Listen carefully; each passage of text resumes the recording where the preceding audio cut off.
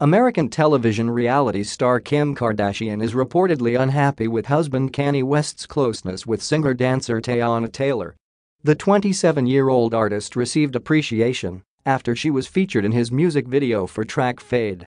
Adding on, her long-awaited sophomore album KTSE, short for Keep That Same Energy, was executively produced by West. According to a report in Mirror, the mother of three is feeling distant from her husband. A source said, Kim's been feeling a bit put out by Kanye and Teyana bonding over their music. They've spent hours holed up in a studio over the past few months, which Kim feels more distant than ever from Kanye.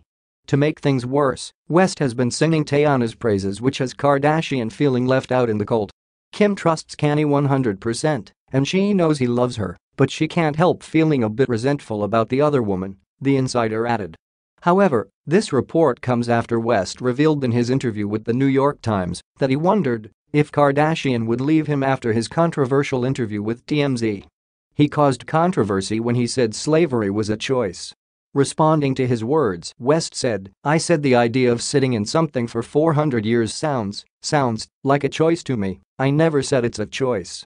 I never said slavery itself, like being shackled in chains, was a choice.